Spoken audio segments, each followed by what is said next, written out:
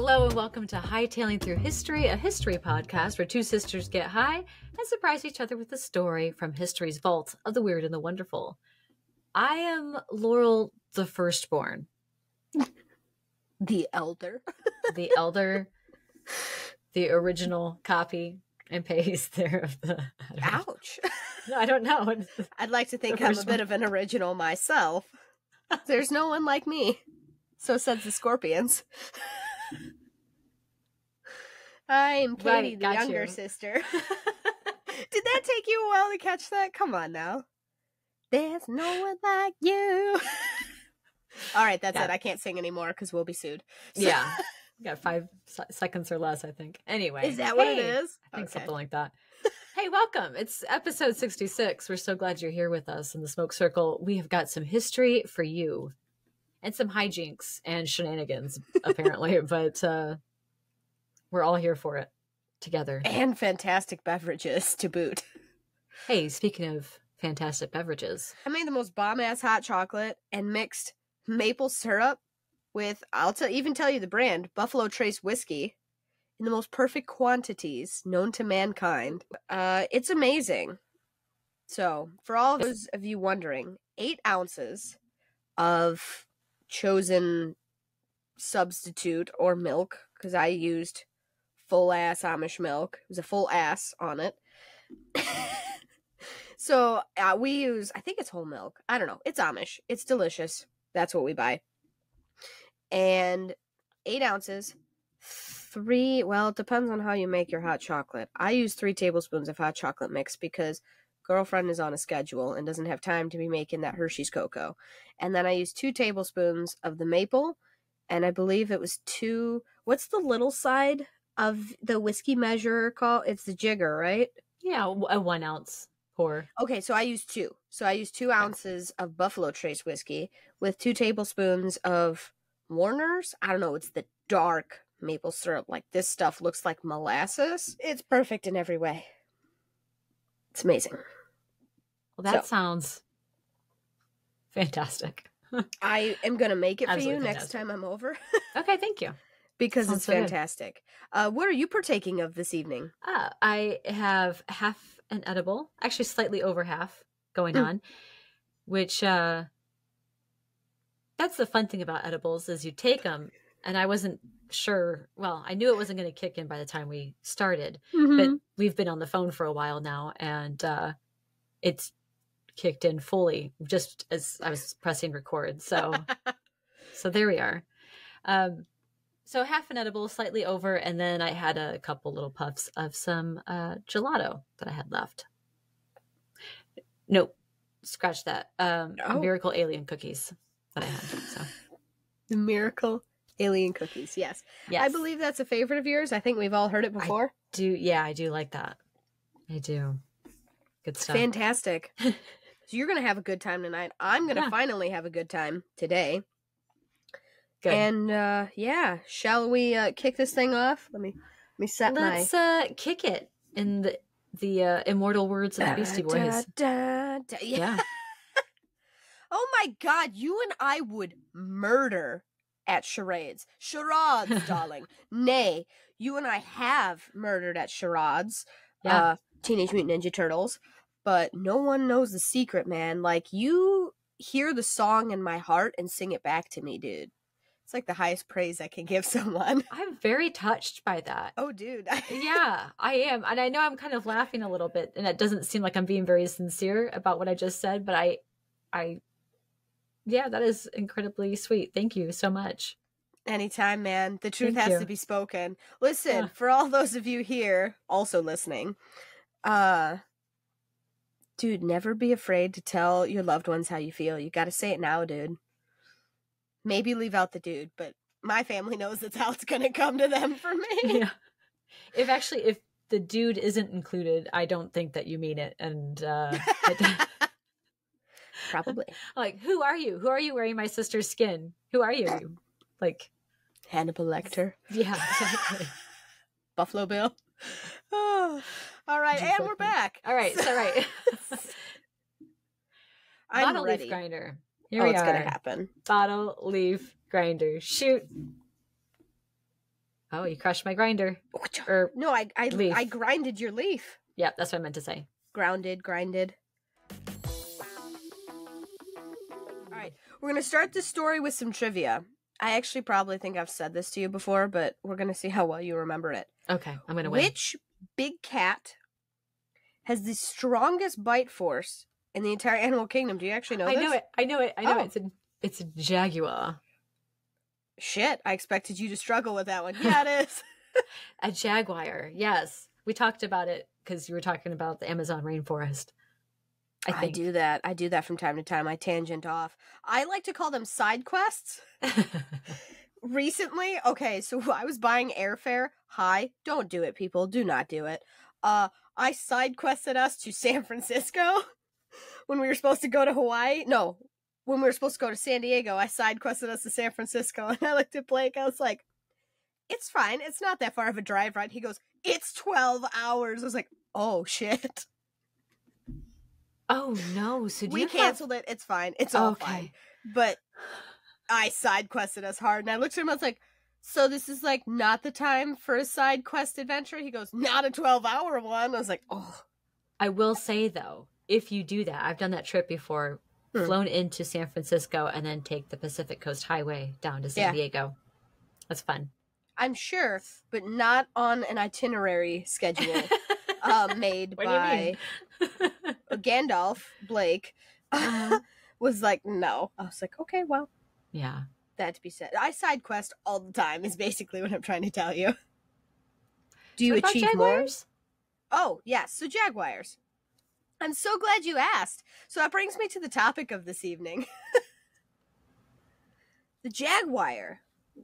Okay, so for all those of you who maybe didn't get the trivia, jaguars have the strongest bite force of big cats in the animal kingdom. Not lion, not tiger. Bears aren't a big cat, so we're not going there. It's the jaguar. They can take turtles, they can crush them, they can drag horses something crazy like 10 miles after drag their prey 10 miles the size of a horse. Jaguars are in South America, are one of the fiercest predators around. So the jaguar is one of the most feared predators in the jungle, meaning that any warrior who could embody this fearsome creature would be among the most elite of their time.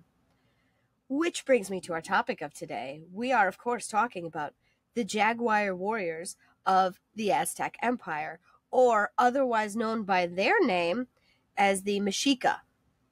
So it's spelled like Mexica, but the Aztecs are the Mexica people. So I will bounce back and forth between those terms tonight. Are you excited? You have a really excited face on. I'm so excited. Oh, good. My cheeks hurt. I'm so excited. I see that. Yeah. So I will be bouncing back and forth between Aztec and Mexica. Aztec is the term a German explorer gave them because they came from the land. It means like white land, which I think had to do with how plentiful and good the land was that they had. It's where they built up a lot of those cities and stuff that you see with the pyramids and those stacked looking housing. And it translated to the white land. And it was the Aztecal. So here's the problem. A lot of these terms, as hard as I looked, I could not find a pronunciation that wasn't clearly wrong. Oh, okay. So some of them, I have to do the best I can. The most helpful comment I saw on one of my videos that I used for reference was someone had commented on a pronunciation of their capital city and said, if you're gonna make a pronunciation video, at least get it right. And it's the L is silent. So I'm gonna do my best to use that as a guiding term. Okay. So the Mexica people are how the Aztecs referred to themselves. So I will be bouncing back and forth, but they are the Mexica.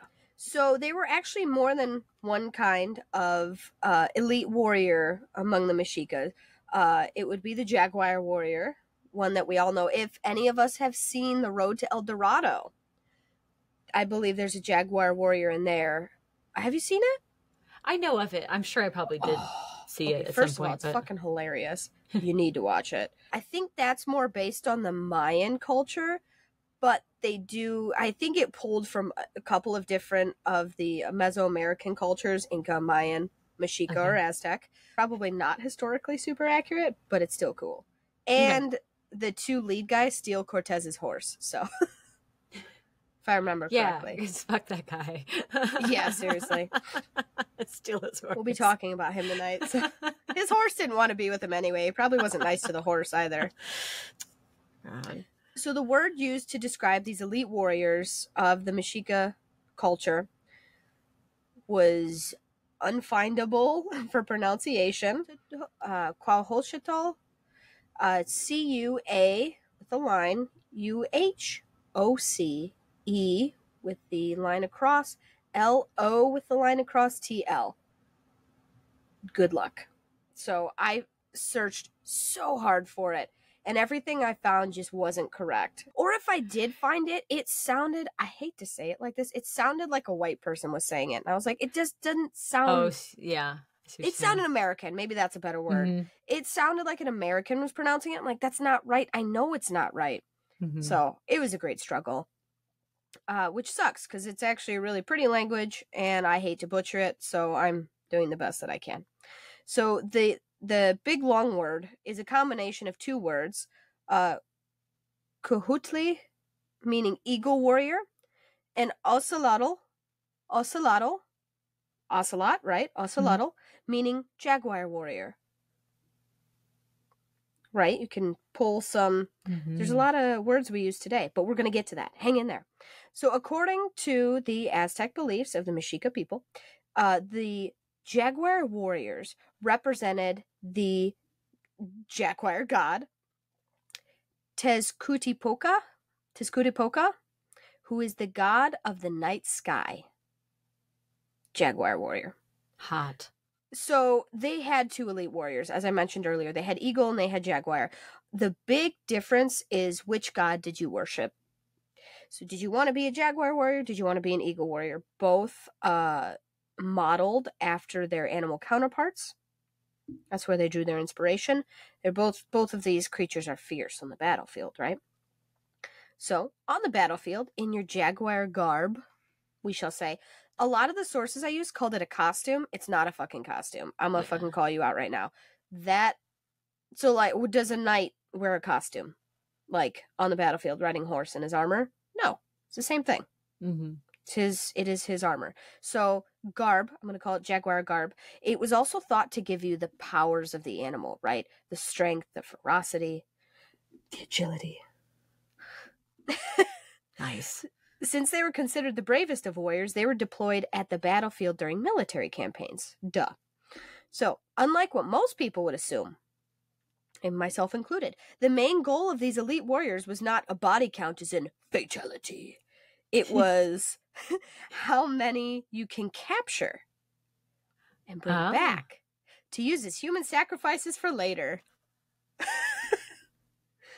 Much like the Dahomey Warriors of last episode, it is mainly centered on conquest, this culture. But there's a lot more to it, so hang in there with me. We got some fun stuff. So the foremost importance was military conquest with the Mexica Empire.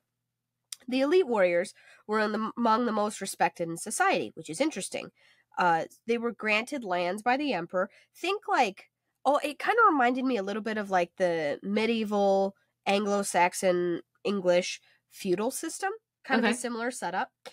So the emperor would award you the lands, and their status, you're like nobility, like a duke or something like that, right? It's a big deal. Becoming a warrior of distinction is also one of the surest ways of the upward social mobility for common people. So this is what's so interesting, is this was a way for them to move up in society. If you can cut it as this elite warrior, you could have been the son of a farmer, but you could become one of the greatest warriors in the Mexica Empire. Very interesting, right? Like it. I know. Jaguar warriors were the order of elite warriors, obviously, with rigorous training, and it was required for any male of the Mexica society. So basic military training is, of course, a part of the education. Children of the commoners were educated in schools called the Topocali, Telpocali. Well, the children of nobility were educated at a separate school for the noble children. The Kalmakak, they were exclusive. Ooh. Right? Indeed. I like to call those boarding schools. So the main emphasis of the education, especially for the commoners, was military training, because that's where they pulled most of their ranks of warriors from. Okay. The children of nobility received education in a variety of disciplines, such as government affairs, religion, and history. They were also trained to become military leaders and elite orders like the Jaguar warriors, Eagle warriors. So any commoner who displayed particular, pizzazz, they would be absorbed into the ranks of the elite warriors, i.e. Eagle Jaguar. Okay. Right? And if you didn't cut it in school, they straight up came up to you and you was like, you suck, you're going to be a farmer. And you're like, shit, okay, well, that's that then. Pack your bags and get off to the fields. Wow, and that was it? Like, you were done in that moment, go home? Yeah, if you didn't cut it, yeah. Wow. I want to be the very best. No one ever You went was. Pokemon, I was about to go Mulan. Oh, shit, yeah, let's do Mulan. Yeah. Pack up, go home. You threw that one. There you go. Mm-hmm. So, like, mine was the moment where you were, like, accepted as a Jaguar warrior. Yours was the, like, rejection. Yeah, so there you go. You sing the song in my heart. Or whatever it was. I said, my you soul? Hear the song in my heart and you sing it back to me. That was fucking poetic as shit, dude. I'm so fucking amazing. Anyway, so I messed it up, but that was really poetic and beautiful. Thank you. Thanks, man. I'm amazing. I'm gonna need some whiskey. Hang in there with me. So after their early years of education, young men went through more rigorous training to become Jaguar warriors. The training included tasks such as cleaning areas, building walls, and digging canals. I know. Get to hard work. Get in there. This gave them the required physical strength and agility needed on the battleground. Like that, all around. Serving your community, also preparing to kick ass. And kidnap people, but that's besides the point. So, trainees even followed their more experienced counterparts into battle and were responsible for transporting supplies, medical, food, whatever. Sort of like a Mexica squire is what I called it. Oh, yeah, that makes sense. I see what you're saying. Who you're going to learn from. That's legit what I put in there. With the spelled out, because it's spelled like Mexica, Mexica. That is pronounced Mexica. Mm-hmm. I heard it from a really nice, super nerdy lady who's a professor on such matters. So. Nerd professors. I mean, I love them. I think they're cool, and I could listen to them talk all day long. So, am I also a nerd? Absolutely. So strict discipline was maintained during the training of these warriors. Anyone who breached discipline was severely punished. A customary punishment was to beat them and remove their hair, which humiliated them in front of people. So, like cutting. Ooh. Yeah. In more serious cases, such as drinking alcohol, which was strictly prohibited, students could have been beaten to death. Oh, shit. Yeah, you had to earn the right to drink alcohol. Yeah. Dude, I know. Yeah, I mean, feeling a little more sober as I sit here. Yeah, right? You and I are like, oh, sorry. I know. On the battleground, the Jaguar warriors were leaders of the military alongside the Eagle warriors. They led armies and formed military strategies. Even off the battlefield, they were expected to be leaders and considered highly respected among society, right? This earned them the right to drink. Okay. When it was considered okay to do so. You couldn't just be like waltzing through town like yeah. Unless maybe you were fucking awesome. Maybe that was fine then. They could wear expensive jewelry and dine among nobility at the palace even, like around the emperor. Uh-huh. So you earn that right. Yeah. So the more people, they even had different garbs and dresses. So depending upon how many you captured from the enemy, your rank would be displayed on you based upon how you dressed and what you wore. So you couldn't wear the color purple unless you brought back no less than 4 enemies. So you had to fucking rock it to get that purple. Oh, yeah. Can you describe what the clothing might have looked like? What was described in my references was almost dressed like a butterfly. And then specifically to wear purple, you had to get at least a body count like that. Yeah, I'm imagining just the most beautiful thing in my mind, but... Oh, you should see the garb of... My favorite, obviously, is when they're dressed up. Can I just, can I Google search it? Like, Heck image yeah. search it? Okay. Absolutely. Just Google Jaguar warriors. The Eagle warriors are cool, too, but specifically the Jaguar warriors are the ones I was looking at. Yeah, I think I would want to be a Jaguar warrior if I was... I agree. They're mighty, but so are eagles. This is gorgeous. Isn't it cool? And so fierce, too. I'd be like, if I had to go fight these guys, I'm like, no, I'm good. Right? I know. I'm okay. I have a feeling that put my weapon down. It's fine. You're good. I was gonna say that probably inspired. Well, it was that or be kidnapped. So you probably actually, would fight I was gonna say life. actually, I probably would want to fight because I don't really want to be. Yeah, a human sacrifice. Either. No, thanks. So they're not the only ones to do it, but yeah. So their common weapons included spears, the Mexica version of a bow and arrow. It was just a little bit different. It wasn't made quite the same. It was especially designed so that the arrow could be flung with more power than an ordinary bow. It's very interesting. A wooden sword. This is the one you'll most see associated with these warriors. Wooden sword studded with obsidian volcanic glass. It was one of the most prized possessions of the elite of the Mexica warriors. It is the one that you see most commonly associated with them. So if you see them brandishing, it looks like a club with stabbies on it. It's actually kind of pretty, but like in a deadly way.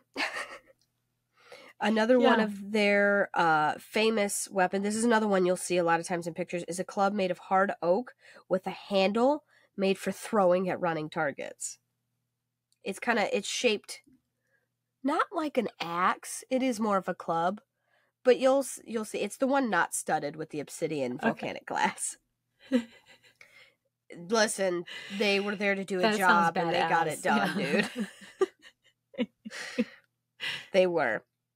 So the garb of the Jaguar warriors, as the name suggests, is similar to that of a jaguar, obviously.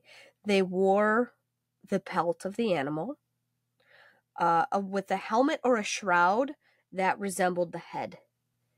Mm-hmm. It's a symbol of religious and cultural symbolism, again, modeled after their god, the Jaguar god of the night sky. It was believed that wearing the skin of the animal would actually bring you the strength of.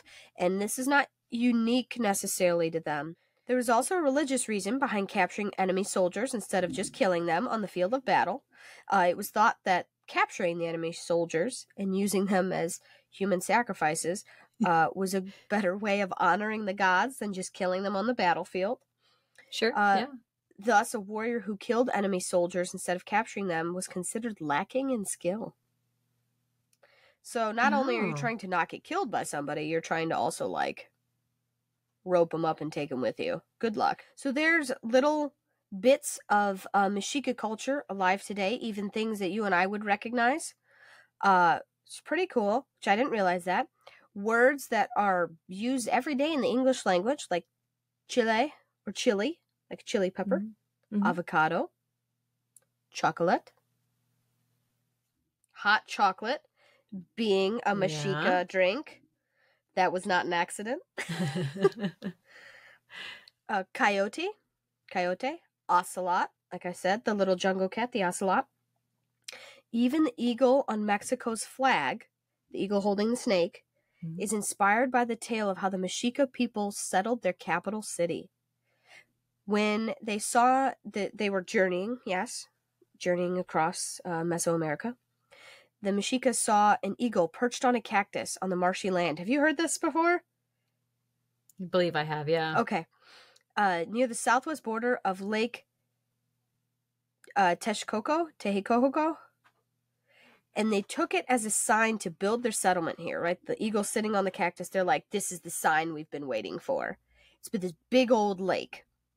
It's massive. So they drained the swampy land and constructed artificial islands so that they could plant their gardens and agriculture and all that, and established the foundations of their capital city, Tenochtitlan.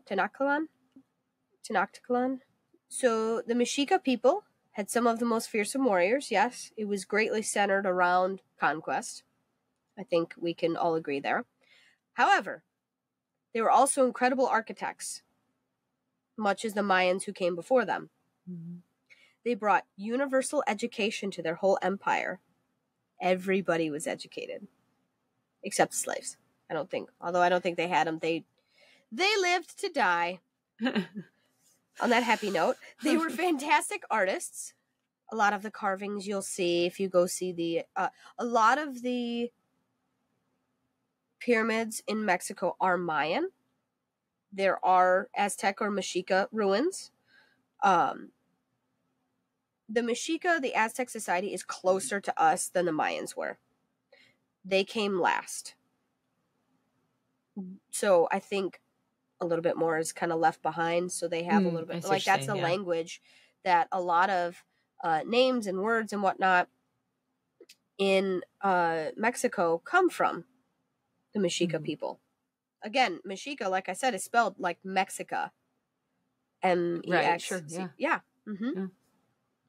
So they were fantastic artists, and they had some of the best medicine of their time. I know. There's a lot going on with them. Mm-hmm. It wasn't all just war and conquest.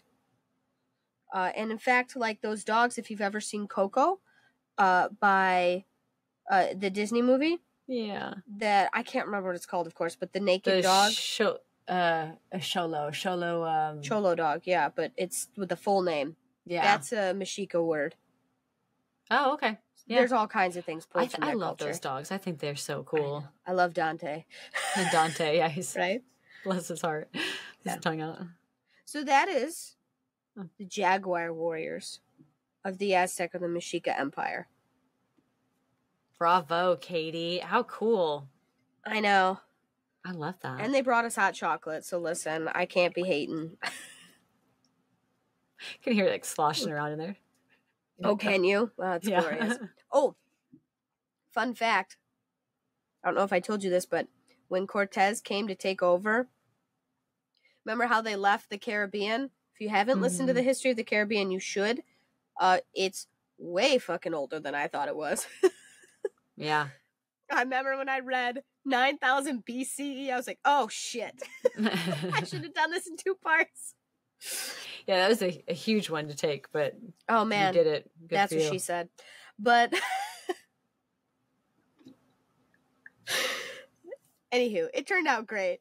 But as they left the Caribbean, because they realized the riches, the gold, was with the Mexica or the Aztec Empire, other tribes around them that were not a part of the empire actually joined with the Spaniards because the Aztec were so conquesty. Maybe it's the nice way of putting it. Yeah. I get what you're saying, though. They joined with them, and they're like, yeah, fuck those guys. That was also part of the reason why they kind of fell as hard as they did. Yeah, it was. Yeah. It got doggy dog out there, man. Mm-hmm. Just taking a little top-up toke in between the stories. I don't know about you, but I really enjoyed learning about the Mexica elite warriors, the Eagle warriors, the Jaguar warriors. Which one would you have rather been, Eagle or Jaguar? In that story, there was a mispronunciation of the Mexica capital city that they established, but it was a word that I actually knew. So to make that correction, the name of the city is Tenochtitlan, and that was the name of the capital city that was established and is now in the heart of Mexico City. We hope that you've been enjoying yourself in the Smoke Circle, which I always like to picture it as a cozy and sexy mid-century conversation pit. You know what I'm saying? Fireplace, pillows, weed and refreshments, and my favorite part, all of you. And if you've been enjoying the show, please rate, review, all the things that help indie podcasts like us move up in the charts and get heard and now seen by more and more people who love history and are sexy and smart like you. I mean, I think we can always add to our sexy and smart numbers, right? Let's bring them in. Share this episode with a friend or on social media. And speaking of social media, please visit us over at Instagram at Hightailing History or at TikTok at Hightailing History Pod. Over there, we share news of the podcast, pictures from our episodes, and our History One-Hitters, which are 60 to 90-second videos of something cool that we learned about in history and wanted to share back with all of you. All of our social media accounts are directly linked in the show notes below, so just scroll down and you'll find us there. Up next, we go to Rome during the backdrop of World War II to learn about a mysterious disease that, despite how incredibly infectious and deadly it apparently was, it somehow saved the lives of everyone who was diagnosed with it. Are you intrigued? I know. And with that, let's puff pass it on to part 2. All right. I would like to tell you all about an incredibly infectious and deadly disease that was affecting a number of Roman citizens in the 1940s. It would initially present itself with the usual stuff, headache, fever, vomiting, but then would rapidly attack and degenerate the nervous system until the patient's death. I know, yeah, eyebrows of surprise and eyes of surprise. And everyone was surprised because it was new. Doctors had never seen anything like it before, and nor would they after the 1940s.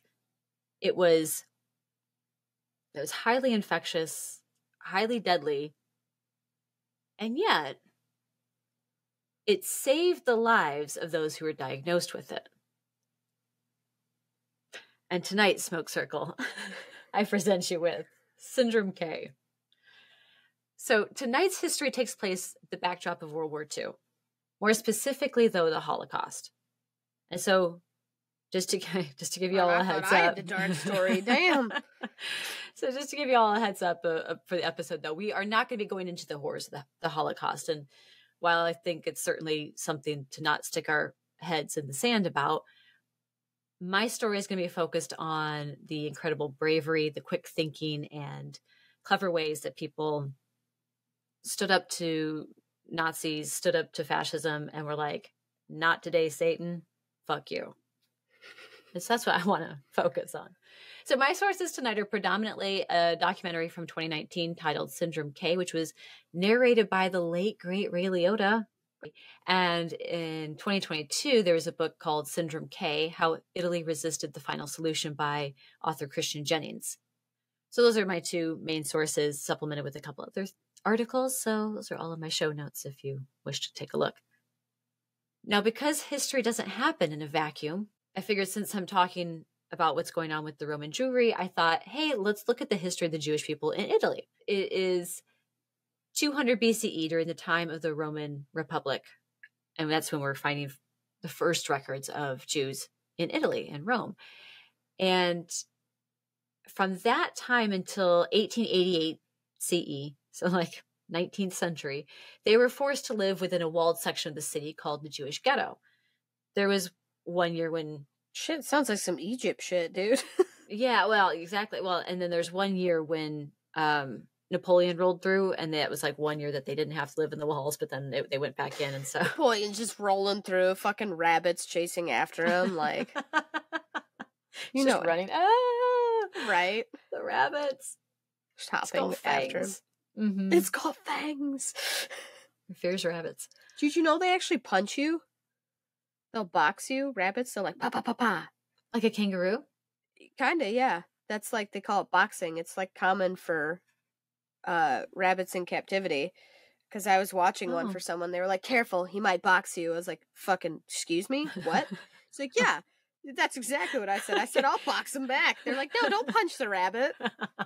He started it. Right. They come home, you guys have like little mouth guards in. Like fisticuffs. Wrapped up. He's kicking me. I'm holding him by his ears as he's like fucking thumping me in the face.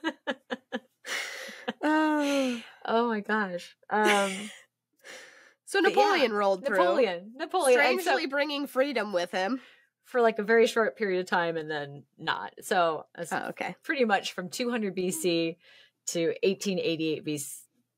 Yeah, CE. Then that's how long not only have they been there, but for the most part that they've been living within this walled section of the city. After World War I, Europe was a literal and figurative mess, with some countries being hit harder than others, such as Germany. In Italy, at the end of October 1922, a man named Benito Mussolini became the youngest prime minister at the age of 39. Which, yeah, is young. I didn't realize he was as young as he was. Or that he was even in power for as long as he is. Like 1922, I thought it was closer to the 30s, but 1922. And he ran on a platform of nationalism and generally blaming World War I on socialists and monarchists. And so from then on, Italy then was ruled under a fascist government with Mussolini at the helm and with the firm grip on the helm, really. Yes. And then similarly, in 1933, a flaming dumpster fire of dog shit human being rose to power as Germany's new chancellor. He was a dumpster fire. His name was Adolf Hitler. So just like Mussolini, he found his way to the top by also running on a platform of nationalism and blaming World War I and Germany's post-war problems on various groups of people, with the Jews being like having the biggest amount of ire and hate directed towards them. But they weren't the only ones. Nazis had a lot of people. Oh, they hated everybody. Crosshairs. Yeah. Oh, yeah. No, they were so shit. They didn't discriminate. They hated super equally. Everybody was an asshole, according to them. So, there's that. Equal opportunity. So, like I said, I want to give some background because this stuff does not happen in a vacuum. But I was like, well, I'm curious, what was Mussolini's anti-Semitism like? What were his views on all of that? And I fell down a little bit of a rabbit hole, which I told you about. Because I got two different accounts on what Mussolini's thoughts were about the Jewish people. And I really think it is worth mentioning. So the book I read by Christian Jennings seems to belong to the long-held beliefs, like what was typically historically accepted, that Mussolini largely rejected Nazi ideas about race and those deemed quote-unquote other, and that the idea that he only started to persecute the Jewish people was to appease Hitler and to, one, try to keep Hitler from like steamrolling his way into Italy and surrounding areas, and two, because he wanted to align himself with another fascist government, since Italy found themselves isolated from the rest of the European powers and Western powers. Yeah. So they're kind of down there on their own peninsula. So it's like, yeah. And they kind of alienated themselves with some conflicts that they got into in Ethiopia and in Spain. It kind of alienated them from Britain and France. And it felt, the energy of it felt a lot like, all right, fine, Britain and France, if you won't play with me on the playground, I'm going to be friends with that guy because he understands me. Okay. He's fascist like me, and therefore, that kind of thing. Mussolini also had Jews as his closest advisors in government roles. This is what I heard. This was what I was told. Okay. Oink, oink. So I'm interested to hear. Jesus Christ. It's the fucking cat. Yeah. Sorry. So like in his bed. Because one of his mistresses. All right. No need to brag, dude. Like some of us can only afford one. Like Jesus. Right? So not only did he have a mistress, but he had a main mistress, and then he had like other women that he slept around with his mistress on. So, but one of them, her name was Margherita Sarfatti, and she was in the drink. Margherita, yeah, spelled differently, but yeah, it's pronounced the same. She was his propaganda advisor, a biographer, and she was also Jewish. So I went to the internet to be like, well, how long was Mussolini an WTF. anti-Semite? Yeah. When did everything change for him? Because, you know, this is interesting stuff. Yeah. And so I found myself in the middle of one of those history debates because, like, I just felt like I was sitting there like, oh this is bigger than me. Yeah. This is a whole other thing that I found myself in. So it seems like it's one of those history debates where people are of this thought where they're like, you know, Mussolini really wasn't that anti-Semitic, you know, in comparison to Hitler, I guess. I mean, I don't know what they're saying there necessarily. You know, that is not very really high praise. You're like anti-Semitic, but like not as bad as Hitler. Oh, okay. Right. The guy who like thought it was a great idea to help murder 6 million of them. Okay, well at least I'm not that bad. Well, I mean, it's like he still did anti-Semitic things and had race laws, which we're going to talk about in just a second. So it's like, well, if you weren't an anti-Semite, then you wouldn't have done those things in the first place regardless, right. You know? But so anyway, sorry. But that's that revisionist history, quote unquote, that this other group is talking about, where they're like, well, yeah, he always was. It was just extra convenient for him to like really turn it on when it came to getting favor with Hitler. Yeah. So there's these, and that's why I was like, oh, this is a bigger discussion than right. So he was always a hateful dude. It just served his purposes to really amp up. Yeah. So those are these different he always schools sucked, of thought, basically. But I was gonna say, regardless of his stance on the Jewish people, he still sucked. So you're like, he's the only one who got proper justice, in my opinion. But because they literally just handed him to the people like, he's yours, and they were like, yes, he is. Him and that said mistress that I was talking about. Not Margarita, but his main side chick. His main booty call? Yeah. Question mark? I don't know. It does not pay to sleep with, what do you call them? Dictators. But what I do know, and what is confirmed by history, is that Benito Mussolini announced the Manifesto of the Racial Scientist and enacted the 1938 Italian racial laws. The manifesto stated that, quote, the civilization of Italy is of Aryan origin, and that there exists an actual, like, pure Italian race, quote, whole lot of air quotes here, folks, to which Jews do not belong and henceforth are to be considered non-citizens. Exactly as your eye roll says there, is that this is all like this quote unquote race science. You better get your boots on because the bullshit is deep. Yeah. You're going to be trudging through. You might need waders at this point. Up to the armpits, bro. If you hear something that sounded like a poop going in the toilet, it was my turtle. It was not me. I just heard it. It went bloop. And I was like, that's the turtle, dude. That's not I am not pooping. Please leave this in. I just wanted to throw it out there. I'm sorry. I'm not trying to distract you. I know you're high as hell right now. But dude, it sounded like the most like poopy ploop ever. And I was like, shit, Dirtly, now is not the time. I'm sorry, there is not a single place in this fucking house for me to do anything without an animal in the room. I'm so sorry. I hope you hear that in the recording later. It was the loudest poop ploop I've ever heard. It's because I have the light on, so now she's awake. Normally she'd be asleep right now, but she's sitting here and just bloop. Oh my god. The funny thing is, oh my goodness, gotta like check, get the thing. Sorry. Get this all wiped up here. I'm so sorry. You think that I can actually hear more of what's going on in the background than I actually can. Well, then I just won't make comments. Well, you heard the cat, so that was as loud as the cat. That's why I was like, shit, that was not a poop. It wasn't a poop.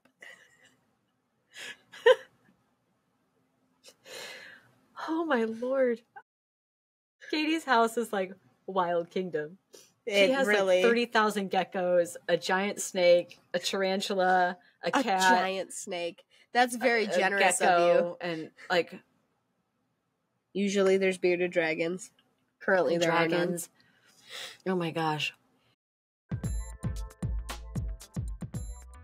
Much like the Nuremberg laws in Nazi Germany, which decreed all the many ways that Jews were non-citizens and, you know, ultimately in their eyes, non-human, you know, as well too. The Italian racial laws were very much the same.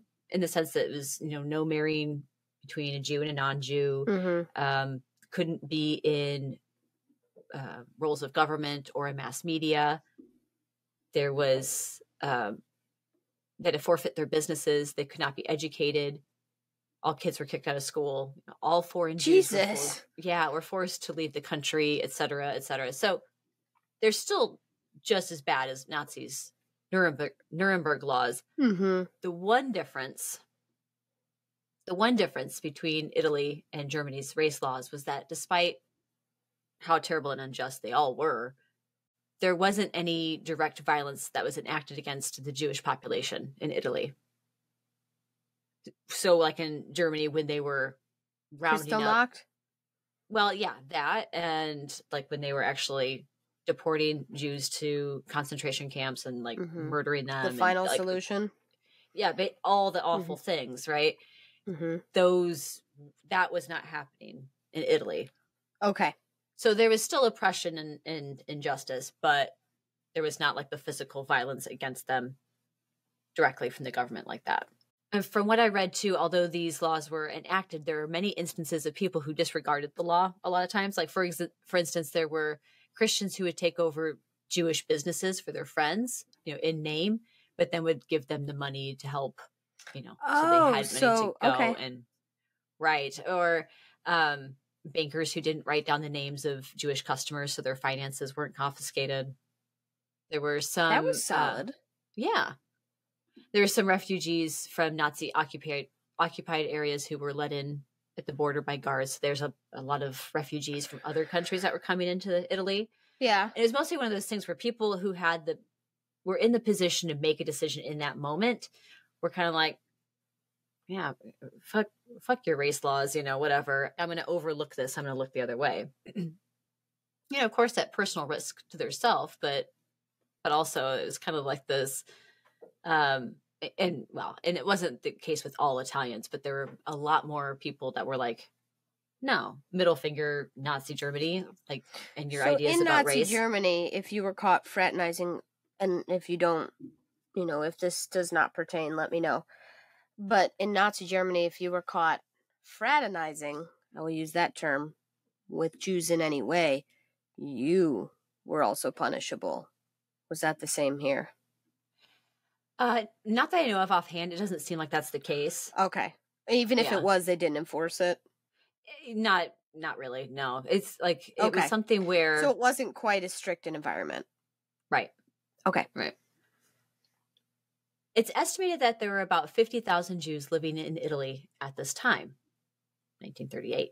Now, fast forward, July 9th, 1943, there's some shit going on in the country now. Yeah. Allied forces invade and they take the Italian island of Sicily, codenamed Operation Husky, which is thanks to Operation Mincemeat, episode 38, about that wild ride. They take Sicily, Italy surrenders. So Nazi Germany swoops in and they begin their occupation of Italy in order to hold Axis ground here. Now here's where our story really begins. So sorry, that's a bit of our backdrop for it all. When the Nazis roll into Rome, things get immediately scary for the Jewish population there. Now remember, they'd been oppressed up to this point, but again, the physical violence seemed like a far enough away thing. But people knew what was going on. People knew what the Nazis were doing. Yes. But it still seemed like outside the borders. Right. Yeah. Now they're here. Fuck. Nazis are rolling in northern Italy. They're down in Rome. They've occupied the city and even further south.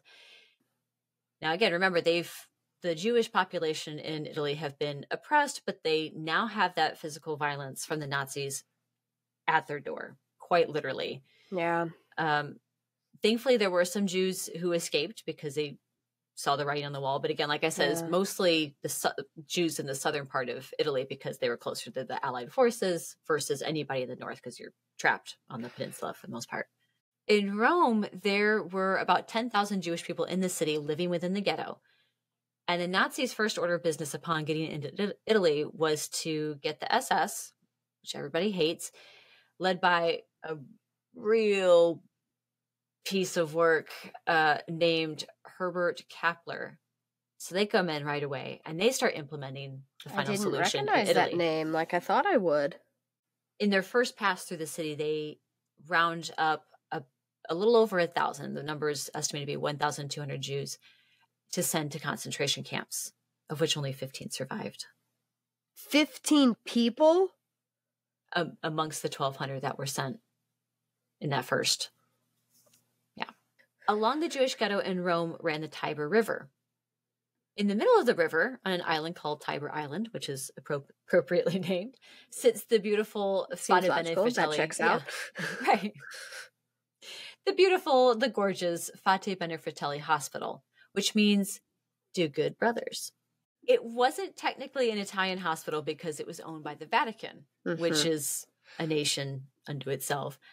And I am going to spend some time talking about the Pope and the Holy See's role during this time, because it's one of these historical moments where there's a lot of criticism, there's a lot of talk around it. I was going to say, what the fuck did the Pope do during the Holocaust? I'm interested to know. Oh, aren't you? Tell me more. But back to the hospital. Yes. So you know how earlier I said that there are quite a few Italians who weren't compliant with the racial laws? Mm-hmm.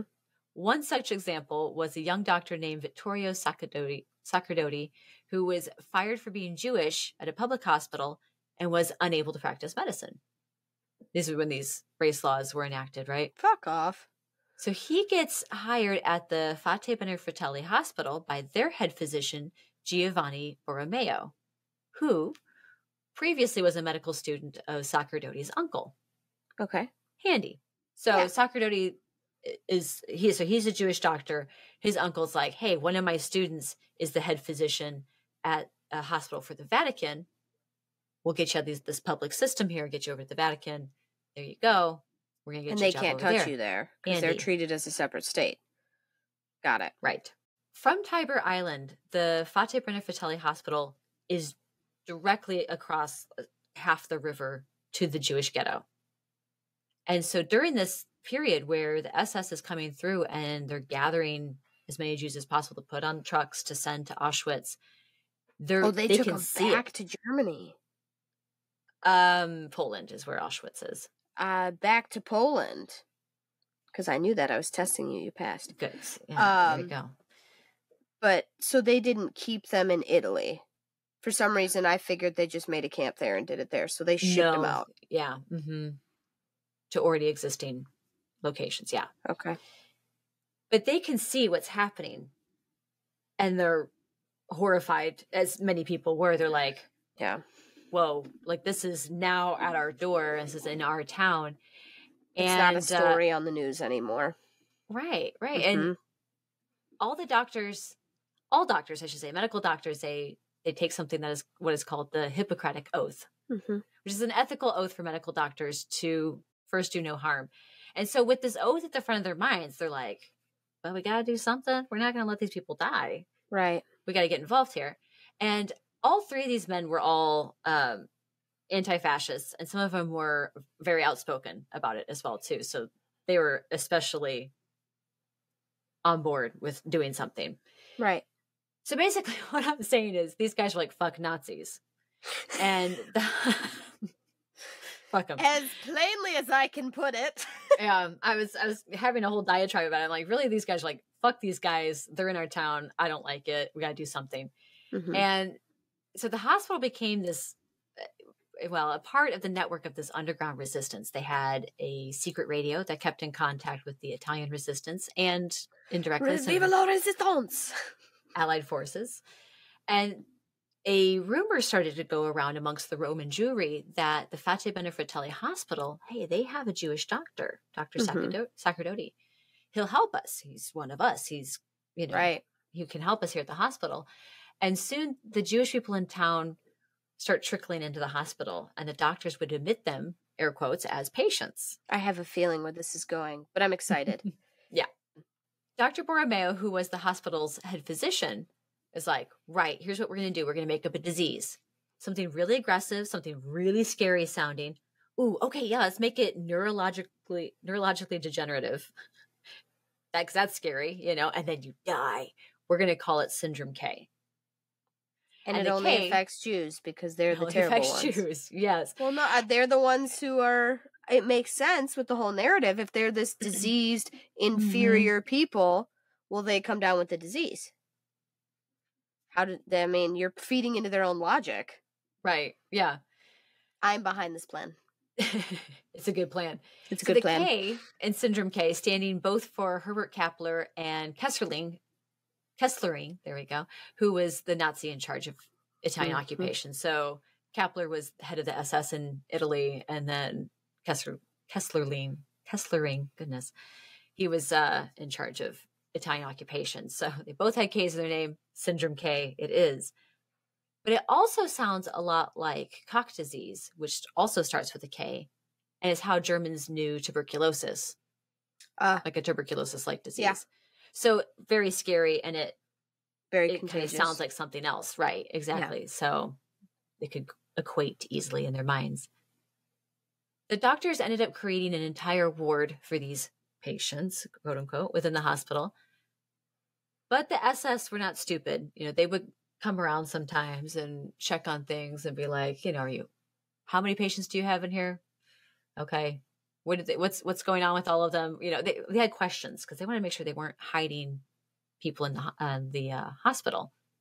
But however, when they came around the hospital and they were told about the Syndrome K, they were freaked the fuck out. Yeah. So the German troops would never want to come in there. And because they're like, we don't want to have anything to do with it. So when German troops came in to like try to find any Jewish people, they were like confronted with this Syndrome K, and they were like, nope, get us out of here. We don't even want to look at it. And also, like you said, playing into their narrative, they already had these like really hateful thoughts of like, you know, they knew where they were sending these people. And so there was this thought of like, well, just let them die here and then we don't have to get infected, you know? So they were really trying to stay away as much as they could. So that worked for a while. But now that they're here in the hospital, they're safe for now. But like, what's next, right? There's a small printing company nearby that began helping them create falsified documents with the Vatican seal on them. The doctors would change the name on the documents and then discharge their patients to go to a local convent. Okay. A secretary of the state for the Vatican was working covertly with Dr. Borromeo to get these documents. They had the Vatican seal on them. They were just changing the names. And so these people would look like they're working for the Vatican and getting to travel and go to these convents where they'd be safe. And they were, you know, technically a falsified document. It was, you know, of course, a very secretive thing because the Vatican publicly was in a position of neutrality. So let's talk about the Holy See's role during all of this. What was the Pope doing? The deeds. Yeah. Bust open this hot tea of goss. I need to know. So what's the Pope doing? Pope Pius XII. What's he doing with all of this? Well, short answer is like not a ton. And he's highly criticized for that. Or at the very least, this is why there's, you know, two-sized discussions. Right. At the very least, it's not on the surface. He's not doing much of anything. Now, whether he's allowing his Secretary of State or other people within the church to do things, that's another story. But we don't know. He's not doing a lot publicly. Publicly, no. You couldn't do a lot. To be fair, this is the one semblance of leeway I will give. At the time of Nazi Germany, there was so much fear and so much, what is the word? Like unsure, so much uncertainty. Mm-hmm. I can see why people did not publicly speak out because you say the wrong thing, they firing squad your whole family. It's not uncommon. They did that shit. They had very total control. However, right, fear is a powerful weapon. So as you let it rule, it's kind of like a snowball. It just kind of gets bigger and bigger and bigger and bigger. So, all that to be said, I hope he was doing more under the table. But do we know? Is it recorded or nah? There are some diaries. There's some books that have recently come out that give the records. Okay. From what I understand, it doesn't really help explain his story too much. Okay. From what I understand. There was something that I read. It was a source that I came across, and I was really mad that I couldn't find it again Okay. because it was really interesting. So Bletchley Park in England, where Alan Turing was working on, Yes. you know, The Enigma decoding the machine. Enigma, right? Exactly, and all the work that they were doing there with the code breaking. There was, I really wish I could have found it, but there was talk that they could read messages that were coming out of the Vatican once they were able to start decoding things, and it sounded like it was a different case, that the Pope was actually trying to do more. But I read it once, could not So, find like, it they were since. sending falsified information and stuff, probably, or something to Yeah, trying throw to do them more to off. help the Allies. Yeah. Okay. But again, I haven't been able to find that. And so now I'm Find it like, did I again. make that up in So, my head, or publicly, because I don't know this information, publicly, how did the Vatican, the Pope, Catholicism deal with the Holocaust and Nazi Germany as a whole? so when things were first getting started with Mussolini, there was the thought that, and this also plays into the narrative of Mussolini not being an anti-Semite, but then like just doing it to appease Hitler. So Okay. that's the side of history. Is along with that, Italy will say, well, we as a Christian country, that doesn't fit with, like, hating people Is not our doesn't fit, ideal. right, doesn't fit with our religion, doesn't fit with, who we're supposed to be in Right. God and, his people on the earth. So therefore, we're not down with race For those laws or reasons, I'm out. anti-Semitism. Yeah, and for those reasons, I'm out. Exactly. um, that's what is said. Now, of course, we know that people can Say one thing and do another. Yeah, people aren't always like in line with their faith and what their faith ideas are. We see this happen a lot in history. All the time. So all the fucking time. We're not to necessarily say like, oh yeah, well then that then was the Italy public statement, wasn't, though, which was kind of more my question. So right. Did they deal? You said they were in, finding messages from the Vatican to Nazi Germany, so they were in contact with them. Oh, I don't know. Just that they have documented messages and things in their records from the Bletchley Park records. Yeah. That maybe made a better case for the Pope. But I'm remembering this from a little while back. Okay. And I'm not sure if I remember it very well. And also, again, I did not find the source again. So I was like, well, if you ever find it, I'd be interested to hear. Yeah. But it's okay. We don't really need to focus that much on No, on I this was just portion of curious, it, but again, how the whole backdrop was looking here. So I'm going to be honest, until you brought that up, I was like, oh yeah, I never really thought about that as a part of the landscape at this time. And it obviously was. Yeah, I mean, where the Jewish people were getting put on German trucks to be taken out, it was right in front of the Vatican.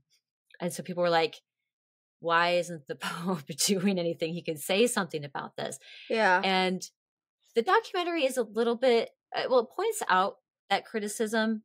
But for me, at the end, after watching the documentary, I was pissed. I was furious. I was like, historically speaking, the Pope is the most, holiest really people. one of the most holiest, one of the really holy people, but also, in that political position is one of the most powerful people on the planet, Absolutely. And the doctors are actually interviewed in this, and they make a really good point of like, keeping in mind that he is a political leader, so he's trying to walk that edge of neutrality with Nazi Germany. And then also he has to be this figure for like a moral compass, and so it was like this weird thing that historians debate this back and forth. People are like, he should have done more, he could have done more. And that's what the doctors were saying, like, should he, probably, yeah, he probably should have. But also we're kind of understanding that he has to play a couple of roles here. I think at the point to the fact that this is such a global tragedy, there are other genocides that actually, and I don't mean this at all to take away from the Holocaust. The Holocaust was fucking horrible, especially that it happened in such a modern day, in my opinion. Mm-hmm. There are other genocides throughout history, including the one when America was settled. Like 18 million First Nation people were murdered. That's what? Times 3 of as many Jews in the Holocaust. Not taking away from that, I'm just saying scale here is monumentous. Mm-hmm. It's huge. I don't think that's a word, but I fucking made it one now. A tragedy of this scope, at some point, you just gotta, pick a side. I Mm-hmm. think it just comes down to that at a certain point. Again, I understand the fear that Nazi Germany had, and I think a lot of people who haven't studied it in detail do not understand that power that fear and uncertainty had. But again, to a certain point, when you are standing there at the Vatican, watching people get loaded up, knowing what's going to happen to them, knowing where this is going, you gotta make a stand one way or the other. Yeah. And that, I think that's what it comes down to, especially with a tragedy of this size. But yeah, when it came right down to it, the Pope really wasn't of much help, like much direct help at least. Mm-hmm. And so it was really great that Dr. Borromeo had a contact within the Vatican to help him out with this side of things and these documents. And then beyond that, there's a whole network of priests and convents who help the patients on the other side. And then the doctors are really grateful for that. So like, you know what, maybe the Pope didn't do anything, but his church did, like his people around him did. And we thank God for that. And, so that's their piece on it, which I think is worth saying. Yeah. But now here's where things get dicey. So like I said earlier, the SS... dicey? More dicey, yeah. The SS were not stupid, as I mentioned. So German soldiers would come in and they could kind of shoo those guys away a little bit easier, be like, oh, these are really sick patients. And they're like, okay, we don't want to have anything to do with it. But the SS is on to them. And technically the hospital belonged to the Vatican and therefore is neutral and off limits. But they're Nazis. Nazis. They don't play by the rules because they make them. Yeah. They make the rules. That's what we want. That's just how it is. So, and they started to suspect that something's up at the hospital, and they're like, all right, we're going to go to the hospital and check things out. So they take 2 trucks and they load up the trucks with a bunch of SS officers and they're headed to the hospital. There's a little boy that sees what's happening and he runs to the hospital and he's like, the SS are on their way. They're coming. Tiny hero. And yeah, little tiny hero, right? Like that's the thing. This is the network of all the word of mouth, like that's how this underground is working. This resistance is working.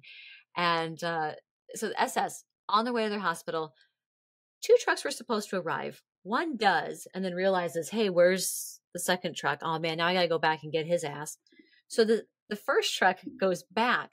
It gives the people inside the hospital an extra half hour to hide the radio, hide weaponry and information from the resistance. All the patients, like to let them all know, hey, here's what's going on. Don't worry. I've got you. I'm going to take care of you, but act sick. I need you guys coughing. Start chewing food and pretending to throw it up when they get here. So the SS comes to the hospital and they're like pulling up papers and they're like, give me those reports. We want to see if there's any fake patients. And so Dr. Borromeo, like very calmly, he takes them on a tour of the hospital. He's like, here's our patients here for this.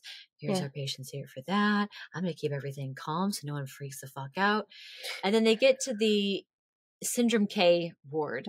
Yeah. Yeah. And he's like, oh, now, gentlemen, behind these doors are some very sick patients. They're sick with something called Syndrome K. We're studying it. We really don't know much about it. It's very, very serious, very contagious. They're very, very sick. Here are the symptoms, nausea, vomiting, attacks your nervous system, then you die, Very dramatic. Very dramatic. Like, but if you want to come in, you can come see them. Right. It's just like, it's really awful. It's really, really awful. But hey, if you want to tempt fate, if you must, you can come in here. And they were like, yeah, actually, we do want to come in here. And they get in and everyone's like, oh, we're so sick. We're so sick. And so the SS, they go in, they took a look around, and then all of a sudden they're like, actually, this is kind of gross. Let's get out of here. But they got totally freaked out. They're like, oh no, that is bad. That's gross. But again, they're like, okay, well, keep him in here. Don't let him out. And thank you, SS soldiers. How fucking scientific of you. Dumbasses. Not dumb. They weren't dumbasses. Just shitheads anyway. But the longer the Germans occupied Italy and occupied Rome, really, the scarier things got, because now Allied forces are starting to bomb. It's hand-to-mouth survival for the citizens, really. Everyone's so hungry. They're starving. Allied forces are trying to advance north through Italy, but it's slow. The terrain's hard to get through, and therefore easier to defend for Germany. Italy, right? Yeah, well, this section, there's it's got some hills and some mountains. And so northern Italy and Rome is isolated and just holding on to the hope to be liberated soon. Yeah. But the SS is on to Dr. Borromeo, though, and they call his house. And his wife is like, oh, no, the doctor, no, he's not here right now. Yeah, he's gone. He's left. He's gone to work. And he goes and he picks up the phone. He's like, no, I'm still here. Who is this? Shit. Like, this is the SS prison, and we're sending a car for you. SS what? Prison. Yeah. As in, we're taking you away. Yeah, we're going to take you away. And he's taken away. He's imprisoned. Thinking he's never going to see his family again. Really. Yeah. This is that fear I was talking about. Yeah. So that head physician's been imprisoned. The Allied troops are now breaking through, but still the progress north is slow. The city is in trouble. But they make it. Rome is liberated, and the Nazis were defeated in Italy. The Fifth Army, they finally break through, get into Rome. Hurrah. Okay. Everyone's liberated. It's great. Rome was returned to its citizens after 21 years. Wow. During that time period when the city was falling, Mussolini and his mistress were found and killed. So as you said, they're like, the people got them. Troops, if I remember correctly, they found them and justice was done upon them. And yes, Rome was returned to its citizens after 21 years. 80% of Italy's Jewish population survived the Holocaust because people like these doctors and the larger Italian population was like, nah, not here, Nazis. You can't tell us what to do. You can't tell us what to do. Get out of here. We're protecting our own. Mm-hmm. The 3 doctors at Fate Benefratelli Hospital, Giovanni Borromeo, Vittorio Sacerdoti, and Adriano Assaccini, did their jobs as doctors. They helped people, they saved lives, and they allowed for future generations of those that they saved. Mm-hmm.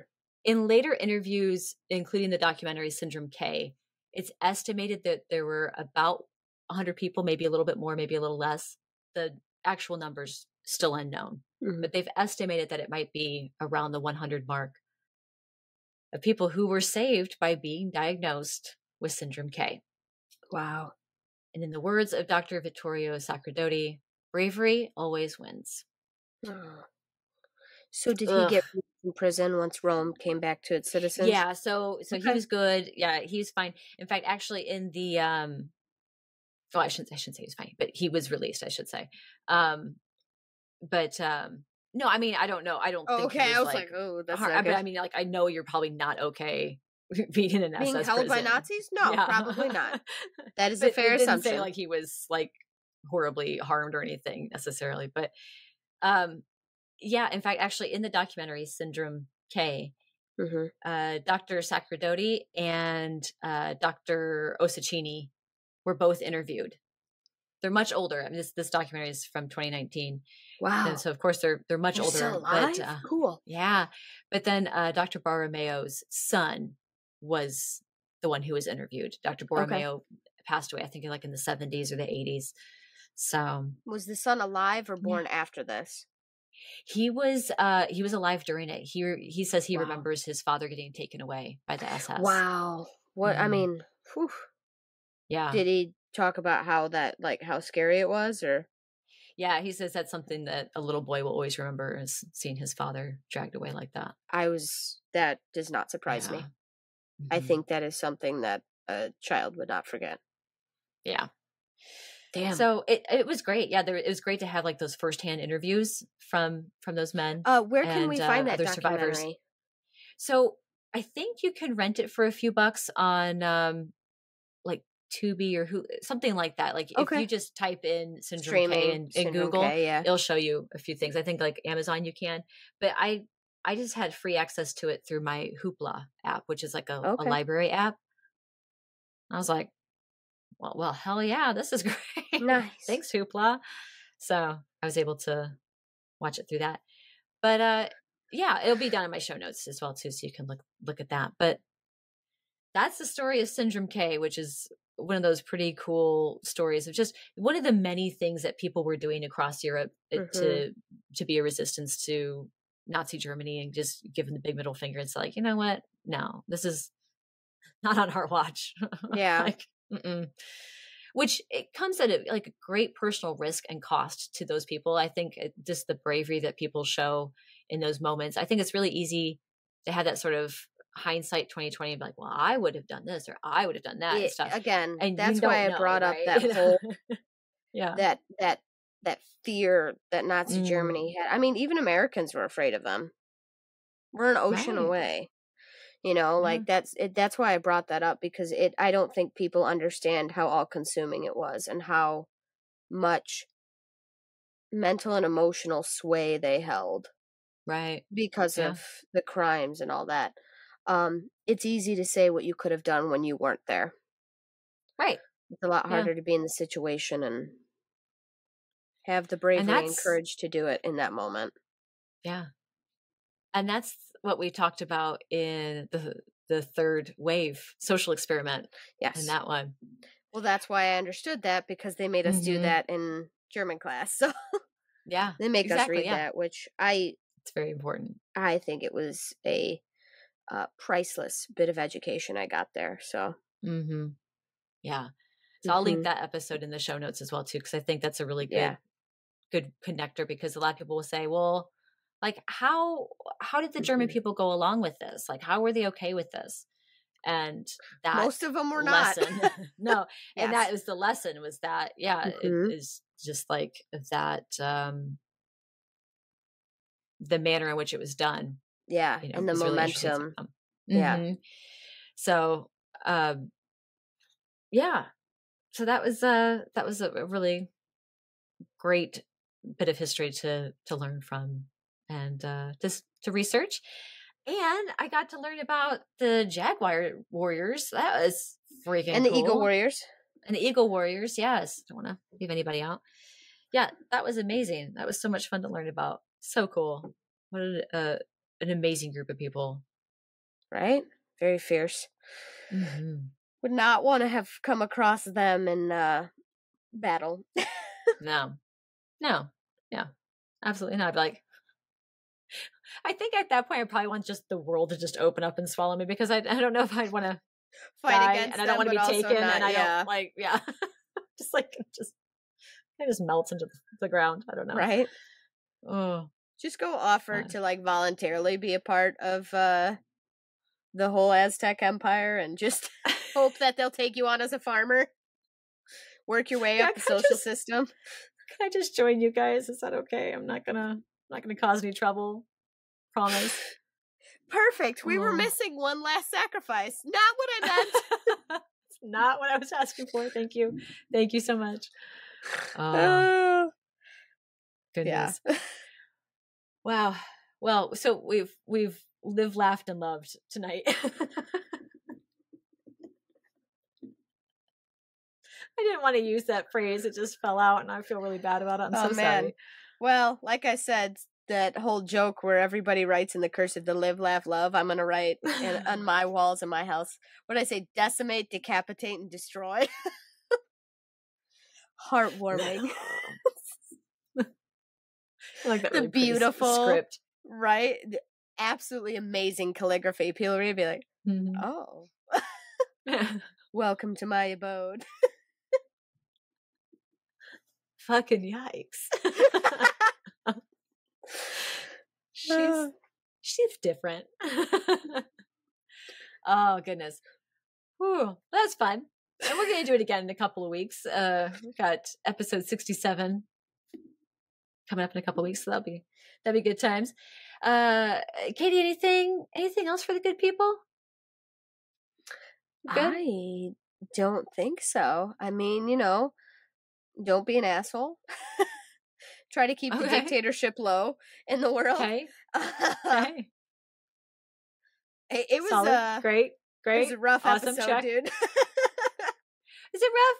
I don't know. It was. It deals with heavy topics, but I think we focus on. That's why it's like I'm not going to go. The best parts. Yeah. Right. It's when you focus on what that people can do the right thing. Yes. I mean, you see the worst in people and humanity, but then when you have the stories of in the face of all that, people do the most extraordinary, wonderful things and the right thing. Yes, that's especially because a lot of times these are stories that you don't get to hear, and they're not spotlighted enough. And without sounding way too fucking corny, it is those small moments of courage that to the families of the 100 or so that were probably saved kind of made all the difference in the world. Mm-hmm. Because without them, kids would not have parents. I mean, like look at Anne Frank. Of her whole family, only the dad survived. So stuff like that, families are torn apart. It's small, little simple acts like that where people put their lives on the line, risked everything. They'll never probably have a movie made about them or anything, but their risk and sacrifice they made did make all the difference in the world to somebody because you saved lives. Absolutely. So that's why I enjoy these little stories like that. Good. Because they are those little moments of light in a big dark topic such as World War II, Holocaust, and all that. So it's good. Bring your light to the world, Laurel. Well, good, yeah, because they are definitely important to tell and important to know and understand that as Dr. Sacramento said, bravery always wins. Yep, and Samwise Gamgee said those were the stories. What did he say that worth listening to because there's some good worth fighting for or something? I was like, fucking preach, Sam. And then he looks at Frodo and goes, I can't carry it for you, but I can carry you. And you're like, you're punching the screen like, get it. Friendship. So we'll do it again in a couple of weeks. In the meantime, folks, get money, get high, give love, and Katie. Vive la resistance. Bye.